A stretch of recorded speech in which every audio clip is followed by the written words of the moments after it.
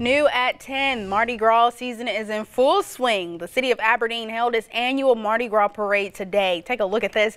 The parade has been a tradition in Aberdeen until COVID-19 forced folks to take matters into their own hands. Folks decorated their own cars with Mardi Gras themes and rode around town back in 2021.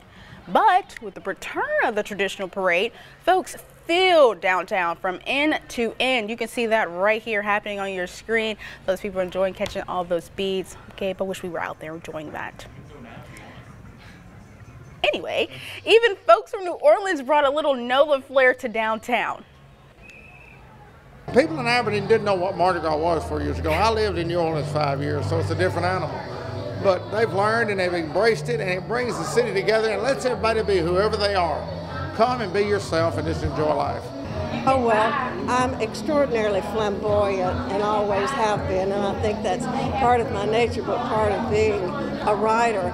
And I love an opportunity to have a party and have people just being as wild and crazy and having as much fun as they can.